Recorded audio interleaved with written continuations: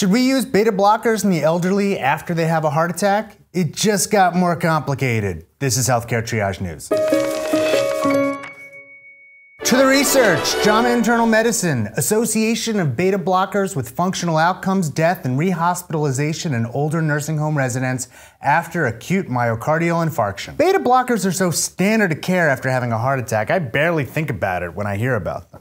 But they aren't used as much for older nursing home residents because of concerns over how much they might really benefit versus how much they might harm them. Look, this is the kind of thing I'd usually rail about as evidence of overuse. There are real harms to using beta blockers in old people, and for too long, we used them too widely in that group. We caused a lot of harm. This study, therefore, sought to look at how beta blockers were associated with mortality and rehospitalization, as well as with functional harms in that specific age group. This is a cohort study of nursing home residents aged 65 or older who had suffered from an acute myocardial infarction.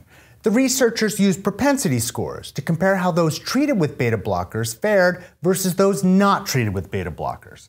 The main outcomes of interest were independence and activities of daily living, rehospitalization in the 90 days after their MI, and death. The cohort consisted of more than 11,000 women and more than 4,500 men, with an average age of 83 years.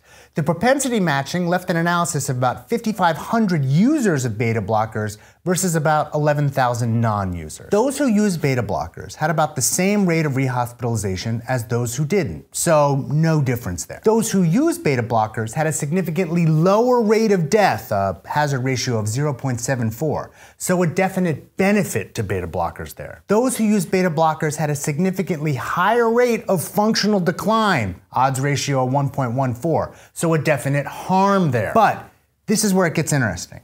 Those who had moderate to severe cognitive impairment or severe functional dependency to begin with were even more likely to experience functional decline. The odds ratio was 1.32 to 1.34. But those with intact cognition or mild dementia showed no real decline. The same was true for people in the best or intermediate tertiles of functional independence. The benefit in mortality, though, was the same for all subgroups of functioning and cognition. In other words, the definite benefits seen for those over 65 who have an acute MI are the same and real for all people who take beta blockers. But the harms in terms of loss of functional independence seem confined to those who have at least moderate cognitive impairment or a severe functional dependence already. For the latter group, there are clearly trade-offs to using beta blockers. They gain a reduction in mortality, but at a real cost. Namely, they lose more of their ability to live independently. But if you're over 65, have little cognitive impairment, and moderate or less functional dependence, then treatment with beta blockers may extend your life and not really harm your independence. That's an important distinction, and one worth discussing with your doctor. This is all fascinating to me because beta blockers in the elderly were one of those clear don't do it widely things before. We may need to reevaluate that, but we need randomized controlled trial evidence, not just cohort studies. We also need to know when to stop beta blocker therapy as people cognitively or functionally decline. More research is necessary. This is clearly a complicated issue. Healthcare Triage is supported in part by viewers like you through Patreon.com, a service that allows you to support the show through a monthly donation.